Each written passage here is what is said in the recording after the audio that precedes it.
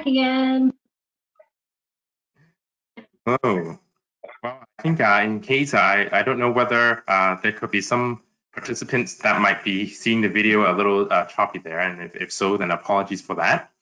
And so welcome back to the second session.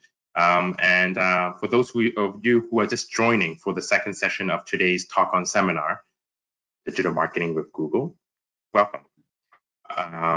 And a quick mention is that this session is recorded and will be on the Talk On website. The video that was just playing was a little choppy, but at least it gave a little bit of a glimpse. And the video that was playing during the intermission was a Concord highlight video from 2019. Concord is Canada's largest community builder, and not only do we build homes and communities, we also are building connections. And today it is very wonderful to be able to connect with so many individuals in various cities across North America where Concord develops in. So thank you very much for all the attendance for participating.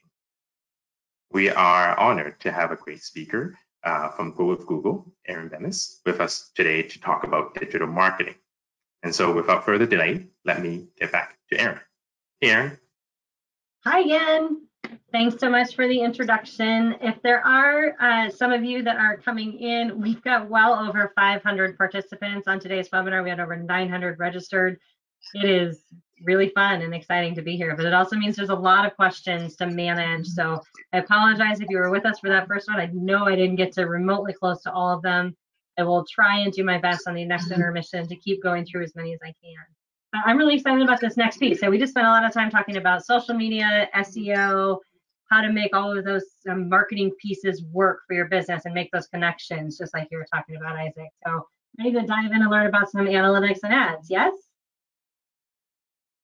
All right, let's go ahead and get started. I'm going to turn off my video so you can't see me anymore. You should be able to see the screen. I know there were lots of questions about that at the beginning.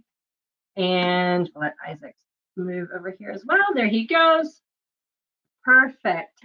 So today, now we're going to talk about using data to drive business growth, which is all about Google Analytics. And we're also going to spend a portion of this time talking about Google Ads as well, just from a very starter standpoint. So I think what I'm going to do is I'm going to go through the data portion of the presentation, the analytics section, and then I'm going to kind of pause because there were some really great questions on ads that came from the last session. And I want to answer those kind of before we dive into the next section of ads. And then we'll go through into more questions. So that's kind of our path for today. If you are new, welcome. Here's all about me. Connect with me on LinkedIn, Instagram, and a little photo pictorial of my life. I'm a wife, I'm a mother, I'm a sister, I'm a traveler, and I'm supposed to be a beach bunny. But today, I'm a data bunny. So we're going to talk about how data can actually help you make smart business decisions. Instead of throwing wet spaghetti noodles on the wall, we're going to talk about how you can actually find the information that's attached to data online and make better choices knowing what you are actually working with. So I will say this right here before I go any farther. First of all, I love this quote. Data makes your briefcase heavy, but insights make you rich, right? Because you can collect tons of data, but if you don't use it appropriately, it really doesn't mean anything. So breaking it down into a way that actually makes sense for you and trying to help you accomplish what you're looking for is a much bigger plan and a much better plan for moving you forward. So the other thing about data, you get to talk about one of my favorite things in life when it comes to digital marketing, and that's data. Every single thing that you do online, from social media to email marketing to your website, to your blog, to YouTube, to your ads, all of it. I don't care what platform you're on for any of those. There is data attached to all of it. And if you access it correctly and you know how to interpret it, it's really great. Google My Business has insights. Ads have analytics attached to it. YouTube analytics are there. The data that's in email marketing would be open rates or click-through rates, right? On videos, you're going to see how long people watch them. Is it short? Is it long? On your website, it's who's coming to my website and where did they come from? Where were they before they got to you? And Was it in search, or did they come from your social media, or did they come from your email newsletter? You can find what's working, or you can find what's not working that should be, and fix what's wrong to make it better. So I love data. And data also allows you to do one thing, which is also maybe my number 2 favorite thing about digital marketing. So the first is the amount of data that you have. And second, it's the fact that it allows you to shift and pivot. I want you to give yourself permission right out of the gate. Assuming you're watching your data, if you're doing something that's not providing you with results, quit. Stop what you're doing and try something else. But don't just quit out of the gate either. Make adjustments and try and fix it. And if it's still not working, it's okay. Try something different. Don't keep wasting your time on something that's not going to give you good results back. And by results back means, is it making you more money in the long run? Is it attracting those customers? Is it helping you with a property? Is it helping you with, right, all these different pieces that you need to know about? If it is, great. Keep doing it. Get better at it. If it's not, try something different. Shift and pivot, an old athletic window. So in unlocking new opportunities, whoops, how did I skip a little thing here? Oh no, we're talking about insights still. Unlocking new opportunities, insights must be 3 things. They must be novel, they must be credible, and they must be actionable.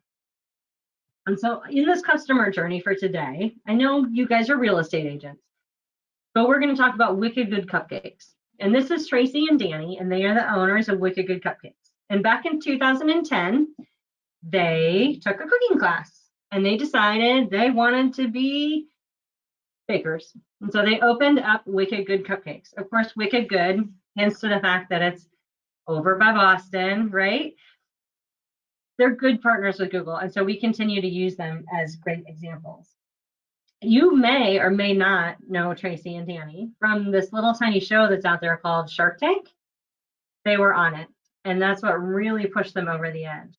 But what sets them apart from their competitors is they decided, as I said, they wanted to go and be bakers, and they have really great cupcakes, thus their name. But what they couldn't do was ship their cupcakes, because shipping a cupcake, how do you keep it fresh? How do you keep it intact and not smushed with all the frosting and everything else? And they realized and uncovered that you could put a cupcake in a jar, in a mason jar, and it would protect it. So you could ship it to anywhere, and that's how they grew their business. Now, in addition to that, it also keeps longer, so that it preserves your flavor of your cupcake. Then they're ready to go to the next level. Well, what do? They got really good at analytics on their online stuff. So they used to bake all of their decisions on gut instinct. They would try new recipes and just throw it out there and immediately put it on the menu, but there was never any testing done ahead of time, or there was never any, product consultation. Does this work? Does it not? They would cut prices when their sales were down, and they assumed that their target audience was women between the ages of 35 to 54. All of these things were actually bad decisions that were hurting them, not helping them. And so before we go any farther, I've given you the intro to Wicked Good because I'm going to use them as examples as I move through the data presentation. But there's a couple of things that I want to make sure that we are on the same page with in terms of the language that we're using, right? I talked earlier in the presentation about making sure we're using words that connect with your audience. I want to make sure that you understand my words that I'm using. So when I say data, I'm talking about facts or statistics. Analytics are things that are going to show us patterns and trends. And insights are the things that are actionable value. And so you want to look at numbers to make better business decisions instead of gut, right? That's the key. So here is our agenda for this portion of the presentation. We're going to start with actually talking about goals, because if you don't know what your goals are and you don't have them outlined in a way that matches, you really don't know how to apply the data to decide if you're actually getting anywhere or not. The second step is asking the questions. What answers do you need? What are you actually looking for? And then the final section is the reporting section, where we're actually going to take a hard look at analytics. And then I'm going to go into the advertising section of the presentation. Outlining goals first. there is a SMART model, and that's what makes a goal good. SMART stands for specific, measurable, attainable, relevant, and time sensitive, right? So not just saying, I want to increase sales. Maybe your goal is, I want to increase my sales by 20% by 2021. Okay, now we're talking. Time sensitive, 2021. Relevant? Yes, because you're in sales. Is it attainable? Okay, well, that's a good question, right? Because if you sold 10 properties in 2019, and so far you've only sold 2 in 2020, is it attainable to actually show a growth of that percentage by 2021? I don't know, you have to tell me. So pay attention to that, make sure it's attainable. Goals don't do any good if you don't have a shot of actually getting to them.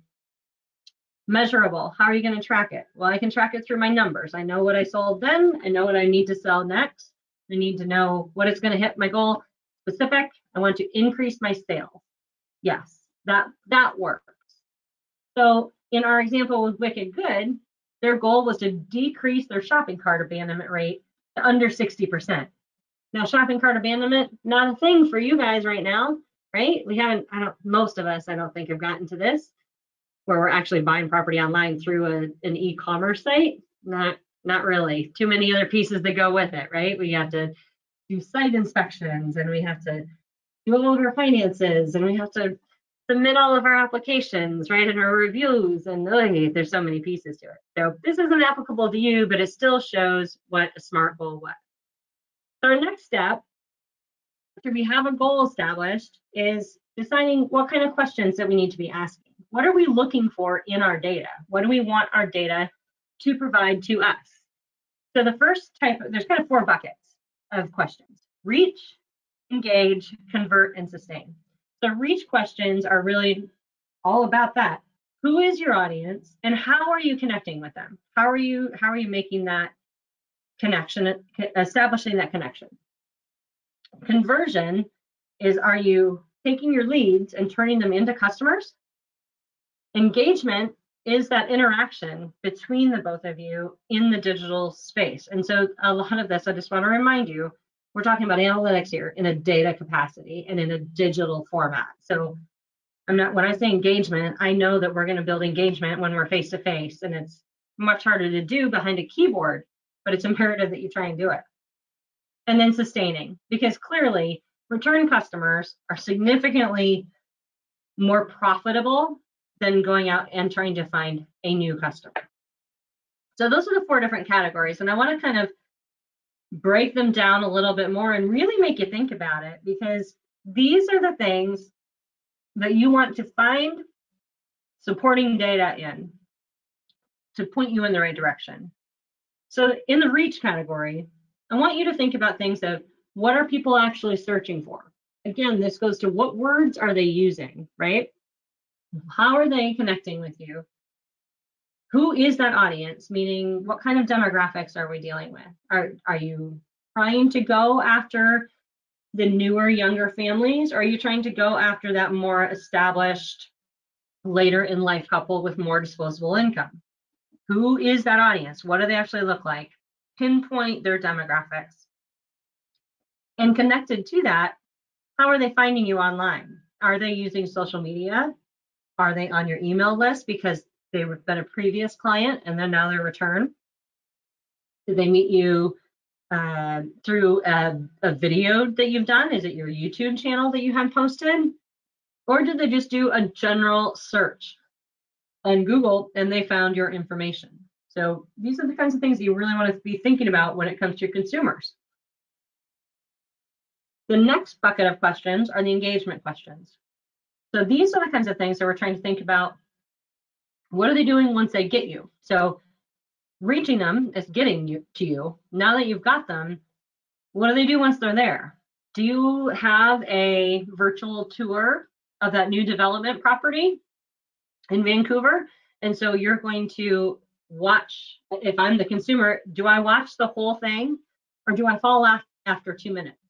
because these are the kinds of things that can really be impactful, right? If you're doing videos or you're doing a virtual tour kind of a thing, you can see how long people are watching different segments. And if you're consistently producing, let's say, a 5-minute virtual tour video, but people are actually only watching the first minute of them, why are you continuing to produce content that doesn't get watched? It's too long, right? Shorten it up, get a little more to the point. So what are they doing? Did they fill out a form? Maybe you had a form to fill out. Did they register for an open house perhaps that you're having and you're doing a pre-registration?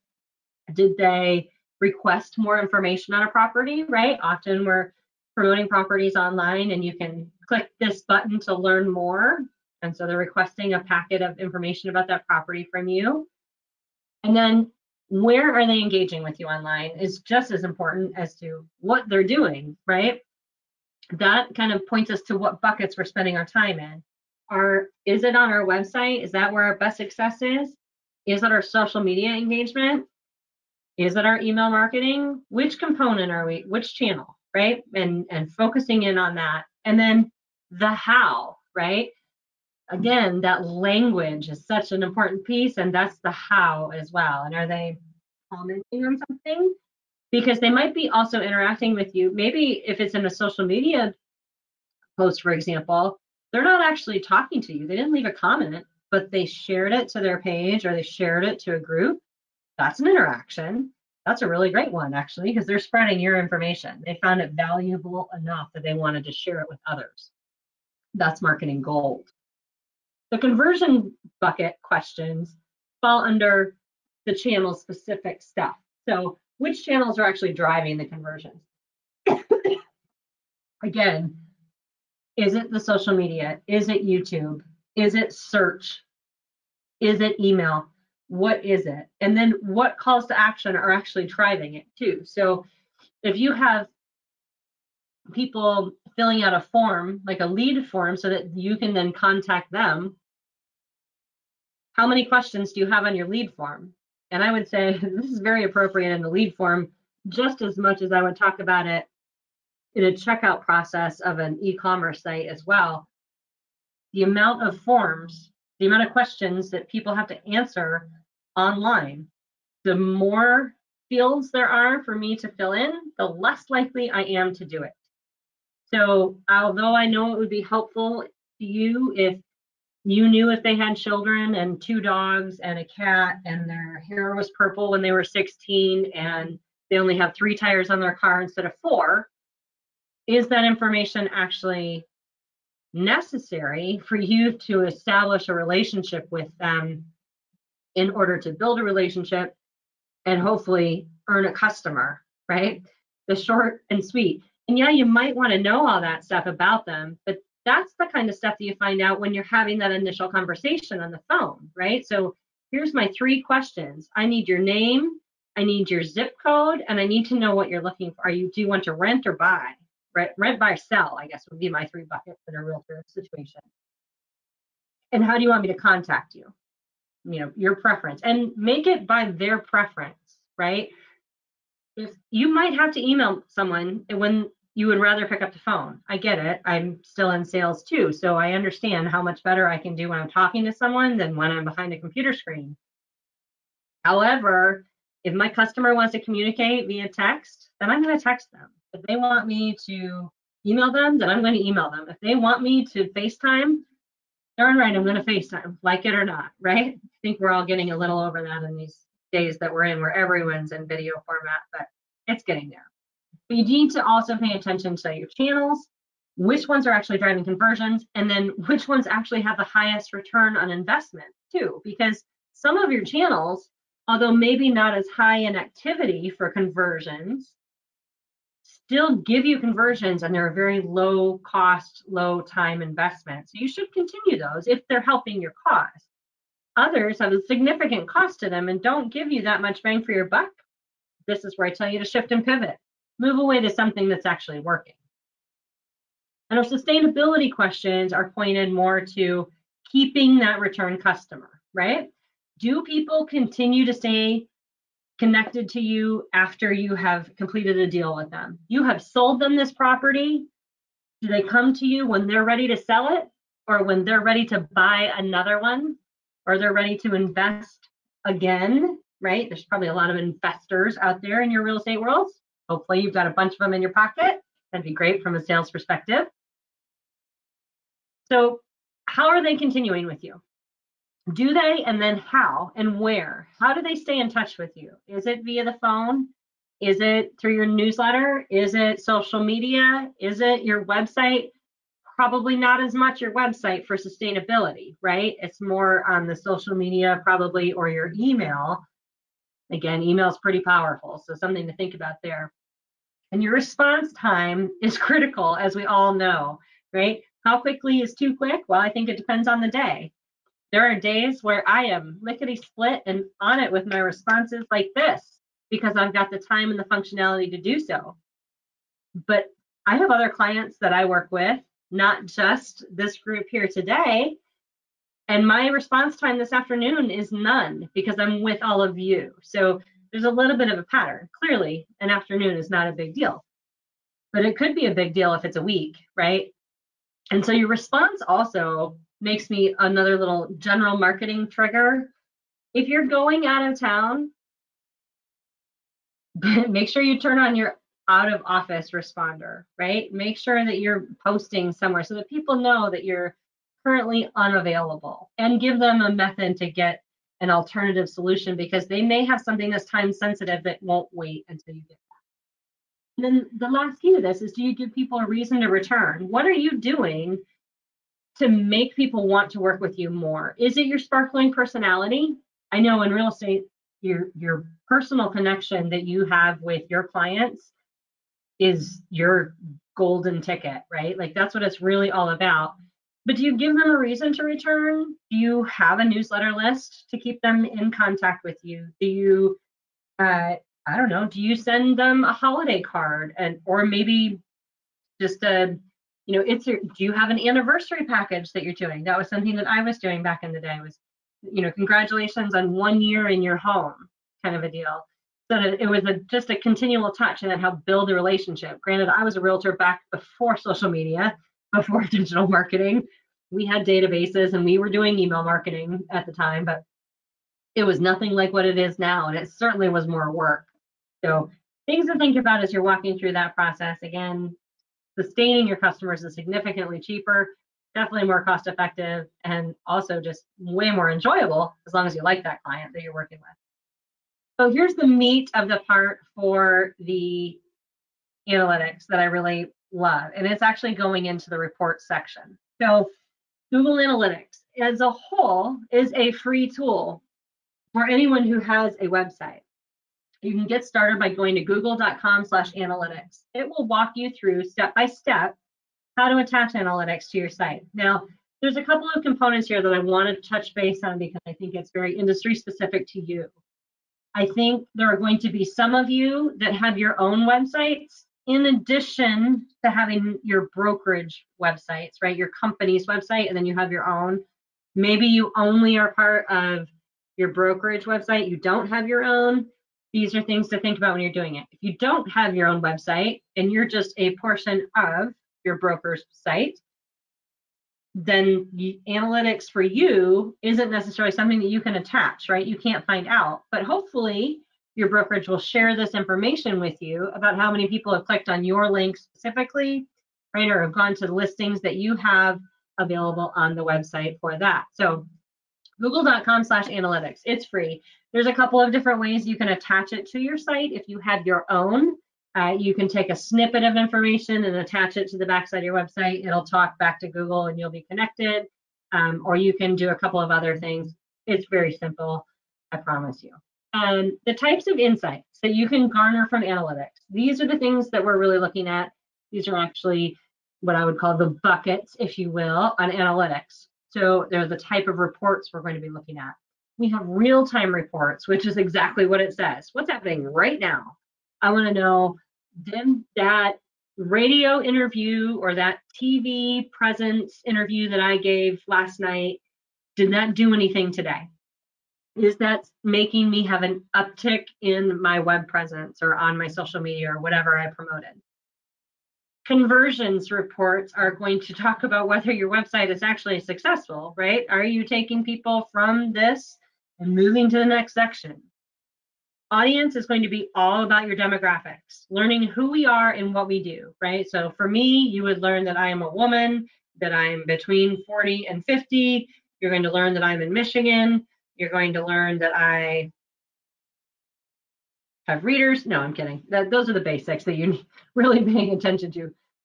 And then acquisition reports is going to tell you where your customers are coming from, right? So again, are they coming from social media? Are they coming from your website? Are they coming from another partnership that you have, perhaps, right? Maybe you have you were a guest writer for someone else's blog, or you were highlighted on someone else's website.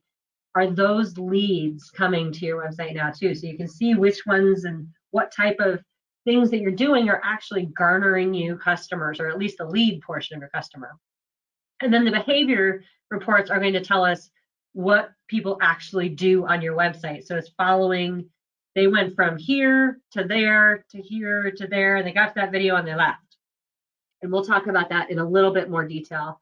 There are quite a few people that appear to be popping in right now too, so I want to pause before I move forward. Yes, these sessions are being recorded. Yes, these slides will be shared with you after as well. So you'll have both of those. All right, so let's talk about individual reports now within analytics. Actually, I'm going to go back a slide. I don't want you to look at that too closely. I have one caveat that I need for you to hear very clearly about Google Analytics. Google Analytics is and can be and is a giant black hole of information, and it can be very overwhelming. So what I want for you to do is to promise me this. If you're new to analytics, I want you to set a timer on your phone or an appointment or whatever you do, and give yourself 20 minutes at a time. 20-minute snippets to go in, touch this portion, play around with it, feel it, and get out before you get overwhelmed. And then the next time you log in, that part is probably going to be a little more familiar. You're going to try another part. Because analytics, like I said, is like the black hole. It's often like getting online. Like when you say, I'm going to go get online and check the weather, and then 10 minutes later, you're watching goats jumping over each other, which has absolutely nothing to do with what you're trying to do with your day. You can lose your time and your focus very quickly. I don't want that to happen to you. I want to set you up for success. So please do it in small snippets. That's the best piece of advice I can give you. So diving in, where do you go first? Well, some of these are going to be more appropriate to some of you than the others, right? And especially with this many of you online at the same time. This is, again, Wicked Good Cupcakes was very generous in sharing all of their reports with us and allowing us to share it with all of you so that you can see things. So in the real-time report, again, this is where they're using things like when they go online and they have or not online, on TV, or they have a press tour, or they have an interview that popped up on a blog, or Shark Tank sent them a message and said, just an FYI, we're going to give a quick little update about you on next week's episode. And they can come in and look next week and say, whoa, we just got another big jump because of that, right? Something very specific happened that brought people to me today. Maybe it's an ad that you're running. Maybe it was a publication that was released. These are all types of reasons that you would be looking at real-time reports. So kind of quickly, you're going to be able, I'm going to start at the top right-hand corner. I'm going to work my way across and down the left-hand side and then just peek onto the inside, right? So you're going to have your login, which is this little circle with your face, the question mark, which seems very clear. This is where you go for support. I don't know what this is. I need help on, I don't understand how to click on the question mark. Notifications for the little bell. This is the account that you're in, the Wicked Cupcakes. And then the left-hand side, this is your dashboard. So in the reports tab, right, I kind of talked to you about those buckets. This is the real-time report, and I am on the overview page. And you can also look at locations, traffic sources, content, events, and conversions, all within the real-time report. And if you want to make yourself really crazy, you can start crossing some of these layers, if you will, between one report and another, set up different filters to do things like that. That's for the super advanced and crazy. Even I don't touch that stuff. I stay right here. So in my overview, over on the right, you can see I have 152 active users. 83% of them are from a desktop and 17% on a mobile. Top referrals came from AOL. Your top social traffic from Facebook. And the active pages, these are the actual page names of your website. You can see which one is the most popular. There are 3 active users on the shop online. Okay, so just a quick little overview in here on that one. Okay, here's a specific question for this that I want to answer. The analytics, is that Google Analytics on wickedgoodcupcakes.com, or is it the analytics of their website? It is the analytics of their website. They screenshotted their analytics account of their website. This is not the Google portion. This is their actual Google Analytics. That answer your question, Sam, I hope. Okay, so in the conversions, again, just a quick little overview. Your top would be the same. Now we're in the conversions report over here on the left on our dashboard. And to find the overview, you would come to the e-commerce section and then down to the overview. So your e-commerce conversion right here, transactions, their revenue, average order, unique purchases. More importantly to me, the source, right? Where is the source coming from? Their organic sourcing is fantastic, 31% right there. And then you can see down here, you got some Facebook referrals, there's Yahoo, there's Bing, which I didn't even know was a thing. You get direct and none, wicked, good to go. Okay, so you can see some different things. Time of purchase. I would actually, in your situation, e-commerce isn't even going to be necessary. You're going to spend more time in the goals page.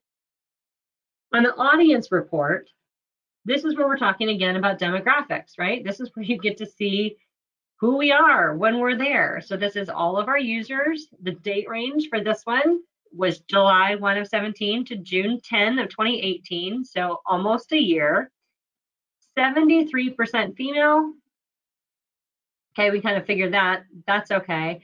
But as you recall, earlier in the week, or in the week, my hours are starting to go to weeks in my presentation here. They actually thought that their ideal age range for their demographic was 35 to 44. It's actually 25 to 34, which shifts their marketing, right? Because where you're going to be marketing is different based on age. If, for example, their target, or let's say their actual demographic, their leading demographic was this far column on the right, the 65 and over, would they want to be marketing on TikTok? No. Not Snapchat either, and probably not Instagram. They'd be all over Facebook, right? But because we're clearly farther over to the left in the age bracket, the younger market is actually the one that's doing this. So then they're actually going to go through and go forward. A couple of questions. Economy is only for the website taking online orders. Yes, realtors don't record sales on our website. Correct. That is true. So you're not going to go into the e-commerce section, but your demographics is who's visiting your website. It has nothing to do with sales reports or past sales performance that are here. And the same thing on the acquisitions. The acquisitions is how you are getting people to your website. So for them, this is really good. So again, you've already the acquisition section here and then all the way down. They're actually looking at their AdWords. So your Google Analytics is attached to your Google Ads. And then you come down to search queries to find out who's actually using what words to find me, right? So in our first presentation talking about SEO, this is also directly related to that as well. Wicked Cupcakes is by far their most popular word choice, right? Wicked Good Cupcakes, plural, cupcake in a jar, gluten-free, cake in a jar. So all these different variations on their phrasing and their words. And depending on what you're actually looking for, in their case, I would be saying, well, I want to look actually over here in the per session value, right? because although Wicked Cupcakes is $3.52 per session, Wicked Good Cupcakes, people actually use my specific name, are at $8. And conversely, I have very few people looking for gluten-free, or at least when it comes to actually buying my product. Now in the behavior reports, this is the more advanced features. I also want to say this, when you're going into these and the behavior flows, that requires you to set up some pretty intensive coding within your website and whatnot. You can certainly learn how to do it. There's no question about that, but it is for the a little farther advanced. But what it will do, if you do set it up, is it'll give you your starting page, and then it tells you where exactly they go. So you are literally following the flow of activity as I navigate through your website. I went here, and then I went there, and then I went here, and when I went there. So what does that do? Well, that tells me, man, Erin went to this section when I really thought she should have gone over here. Well, why did she do that? And what do I have set something different? So we want to make sure that all of those things are paying attention to each other and going in the right direction. Here is a demo. So I wouldn't want to leave you totally left-handed without having to just go and start your own analytics when you've never touched it before.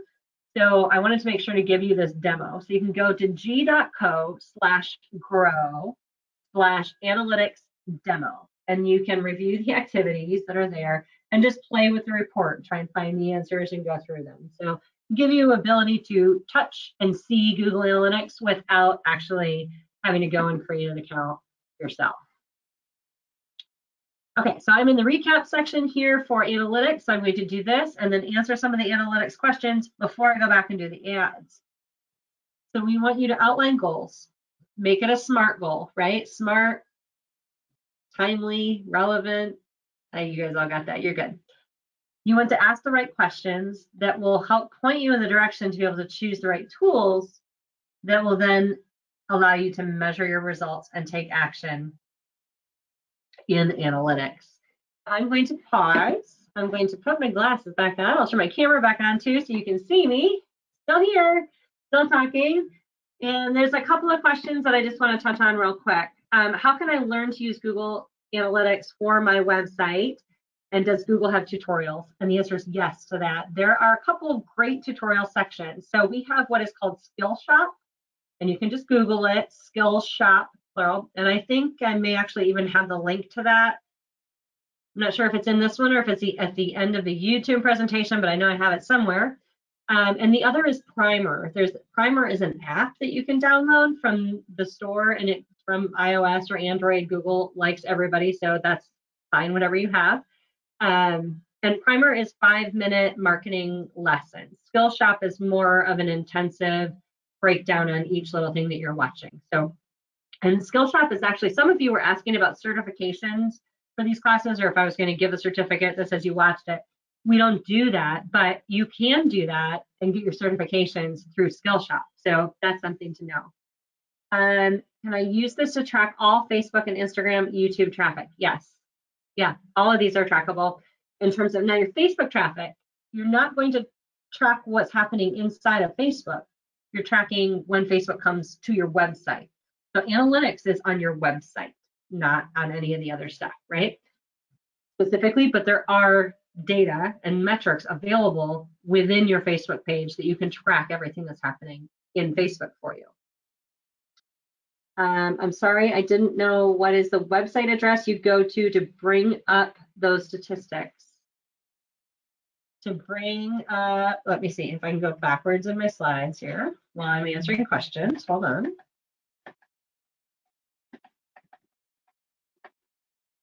This one?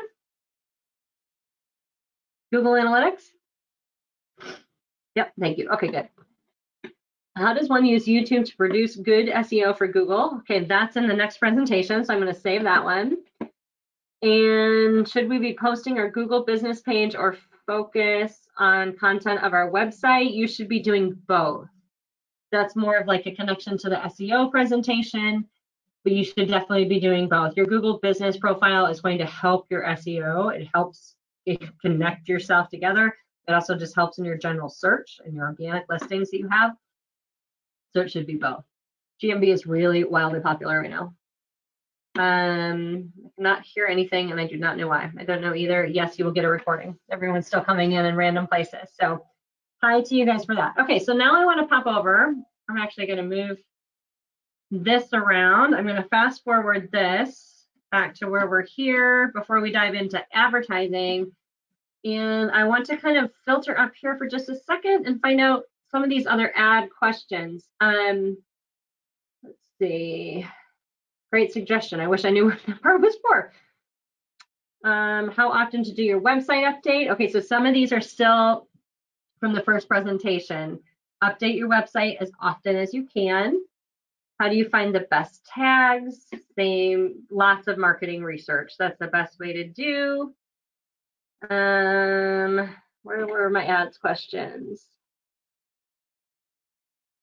Well, this is an ads question. Would you use TikTok to target first-time home buyers? I think I would. You're getting a gut answer from me on that question. I think I would. There's a lot of, because it's 30s and 40s, which are really booming on TikTok, especially right now. Yeah, I'd think about it. When would a sub page not show up? That's a whole different presentation. We got more in here. Okay. There are a lot of questions in here, you guys. You're doing really good. What's the name of the site again for the Google tutorial? So there's two. Google Primer is the app, and Skillshop, SKILLSHOP, Skillshop, one word, is for your tutorials. And best number for luxury real estate marketing. I'm not sure what that question means, so you have to retype that one in. You offer another presentation sometime on marketing on Facebook? Maybe. Maybe. It's not really my super forte, but we can talk about it for sure. You can definitely find people that are. All right, I'm going to turn my webcam back off, and I want to go into the ads presentation so that, again, we're staying on time as we move forward. So this is really, I just want to be very clear as I go through here, whoops, that I'm just giving you an overview. I'm not diving into super in-depth stuff. As I told Isaac and the team earlier, I know enough on Google Ads to be very dangerous with it, right? But it's not something that I do every single day. So one thing that I want to point out before I go any farther, when you are creating a ads campaign, and it's in a Google ad, right? A Google Ads campaign, you get assigned an account manager, and that account manager will actually call you. And I saw that question from a couple of times during the previous session. You know, people are calling me all the time from Google, blah, blah, blah. Google will call you if you are running Google Ads, and that is your account manager. And trust me when I say this, they would much rather talk to you for 30 minutes about something that seems mundane and simple to you then get hung up on 50 more times while they're trying to connect to one of their customers, right? So this is what they do all day in, day out. Take advantage of them. Now in Google Ads, there's a couple of different places that your ads can appear. The two most popular are Google Search Network, which has been me going to Google Search and typing in luxury real estate, right? And you pop up there in my search. The other is the display network. And the display network is the network and ads that will allow you to place advertisements or run a campaign on other people's websites. So maybe you would show up on a blog, maybe you could show up on a Chamber of Commerce website, maybe you could show up on a contractor's website or a furniture store, right? You can think of lots of other industries that are kind of insular and connected to real estate that would also be very beneficial. So two different types of networks. To get started, what you're going to do is go to ads.google.com. And again, I have all of these URLs at the end of this presentation. And you're going to get started by entering your business name as you want it to be shown in your ads, and then you're going to enter your URL. This is okay to be very generic. This is just your website. You don't have to get very specific on what page you go to. This is just your website. I say that because, yes, I'm going to talk about that in a couple minutes. The next thing, same thing as going into your analytics. For your Google Ads, you also need a goal. Why is this really important? Well, because it's how you design your ad, right? It's what kind of creative you put behind it. It's what kind of result you're hoping to get for it. And it's also where I see the biggest mess ups, if you will, because often I think, such as I think, I actually see this way more often than I should, which is why I now talk about it in my presentations. If your goal is to get people to call you because you're a salesperson, which means you're pretty good at talking probably, right? So I know that if I can get them on the phone, I'm more likely to set up a viewing appointment or a showing, right? Or to get a listing. So that's what I want to do. And I also know that most people are going to be browsing the internet between the hours of 10 p.m. and 1 a.m. So I'm going to run my ad to go between 10 p.m. and 1 a.m. because I want to advertise them to get my phone number. Don't do it, because what's happening is you're advertising. These are pay-per calls, not pay-per-click, so PPC, pay-per-call. Every time someone calls you, you get charged. And are you going to really answer your phone at 1 in the morning? You're not in your office to answer your phone. Don't run your ad for the phone number, right? So something to think about. Run the ad during the hours that you actually want someone to call you. That's when you run your ad. Now, the trick is to actually find the sweet spot within that, right? So that I'm less busy in the morning. So I want to run my ads first thing in the morning because that's my ideal time to take more phone calls. My afternoons are typically busier. That's the way it goes, however it's going to be. So you can pick your goal to be either get more calls, get more visits. So you want people to actually walk into your door, which for new property developments, this would be fantastic, right? Because you want people to actually show up and see the new development that you've got. You want to be able to show them. Or perhaps you're trying to just get more website sales or signups. You're really just trying to drive traffic to your online presence. Then that third option is for you. Next, you're going to choose the areas where your ads can show, and you're going to define a radius around the business, right? So it's the location of your business. You're going to plug in where you are, and you're going to work on the radius. Now, your radius is defined by this white kind of rectangle box above the map and a slider bar. Now, that slider bar is going to be pretty much constant through this ad section for you. The other constant is going to be this white box in the top right. That's your potential audience size. As you make different selections and you increase or decrease certain options, your audience size will obviously correlate. Your next option is to choose where you want your ads to show. So the first one is really where are you, and this is where do you want your ads to be played. So you're going to select that. In some cases, and especially in metro areas, you can go by neighborhood or by boroughs, depending on how it's described in the area that you're in. Sometimes it's zip code, sometimes it's by county. So depending on where you are, you can set those metrics there. Question that was great, can we arrange the radius for organic search like ad? Kind of, but not really. Your radius is around, that's one slide back.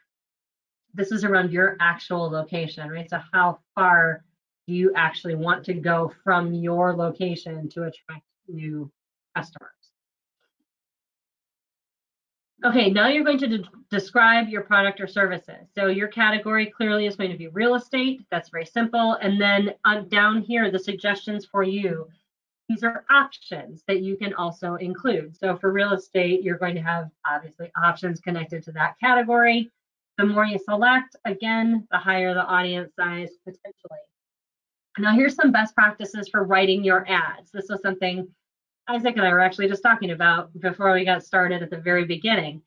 When you create your ads, I suggest to you that you create more than one within each campaign. You're going to get 3 headlines, and in each headline you get 30 characters max for each headline. Characters include spaces, emojis, punctuation.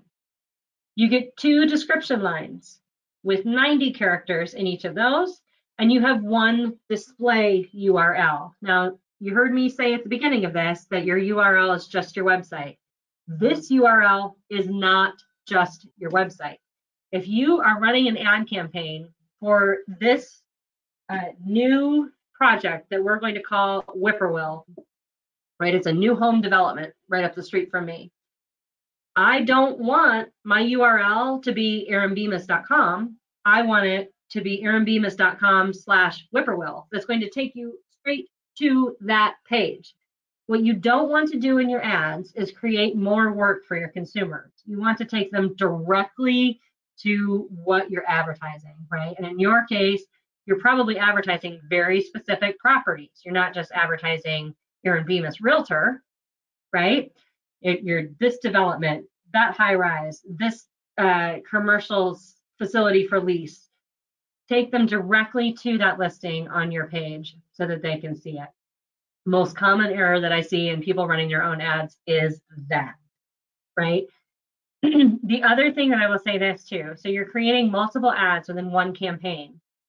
Google, at the beginning of your run for your campaign, will run each of those 3 ads consistently for the same percentage. And as it starts to gather the data on the ad performance by paying attention to the analytics and the performance of it, it will then automatically show less of the underperforming ad and more of the one that has been getting more traction for you. So Google kind of takes care of some of that stuff for you in terms of what's working and what's not, right? Next step is setting your budget. Clearly, you're going to select a budget that's offered as an option, or you can pick your own, either way. Again, pay attention to your audience size. That's going to affect your overall cost. And then you're going to review your campaign and hit launch. So this is where you can edit or pause at any time. And I actually want to talk about this specifically right now because obviously this pandemic that we're in has changed things significantly. It's changed purchase habits and buying habits and selling habits and probably renting habits, right? You probably, I don't know if you're getting more rentals in now or less. It'd be really curious for me to know what you guys are doing in that regard. But in Google Ads, you can go in and pause your ads. And if you're promoting properties that really aren't selling right now, instead of continually paying for it, just hit pause. You can turn it back on in a month, or you can turn it back on in 2 weeks, which would be much better than a month, right? Don't spend money that you don't have to. That's me from a small business owner talking to you as a small business owner. Just know that you can do that whenever. If you're like, I am so busy, if the phone rings again, I'm going to throw it against the wall. That's the problem we all want to have, right? Well, then go in and turn off your ads. Don't run them if you don't have time to service new clients, and that's what you're trying to do. This is attracting clients. So this is also, you can check your performance reports, you can check your clicks, your impressions, you can monitor your spend, right? This is kind of your overview. You can remove irrelevant search phrases as well. So if somebody, let's say somebody's saying rent, and you don't want to be associated with someone that's using rent, you only want to lease properties, you could deselect rent so that you're not paying for that phrase to go in there. And Google Ads does connect to Google Analytics, so you can track your performance there. So there are a couple of other advertising options that I just wanted to quickly show you. Smart campaigns, smart shopping campaigns allow you to show actual inventory and products. And you can do video ads on YouTube on the display network, which we're going to talk more about in the YouTube section that is coming right up. Now I am back to the resource section here. Some of you in our intermission said that our video didn't play very well, and so I apologize for that, and it was scratchy. So we actually had another one, and I think, I'm not sure if Isaac is on, and he can let us know if he wants to run that or not for the next one that we had set up for you. But here are all of the URLs that I talked about in this presentation for you. And while I have this on the screen, I'm going to pop over and see if there are more questions that I can answer quickly before I have 2 more minutes before we dive into the next section. Please play the video. Okay, so we're going to play the video. Nothing else exceeds high expectations quite like this. The Upper House Collection at King's Landing. Spacious suites with soaring views of an 8-acre park. The majestic lobby features Canada's largest chandelier. The most EV parking in an Ontario residential development. An automatic touchless car wash amenity to keep your vehicle impeccable. The Upper House Collection at King's Landing. Visit concordkingslanding.com for details.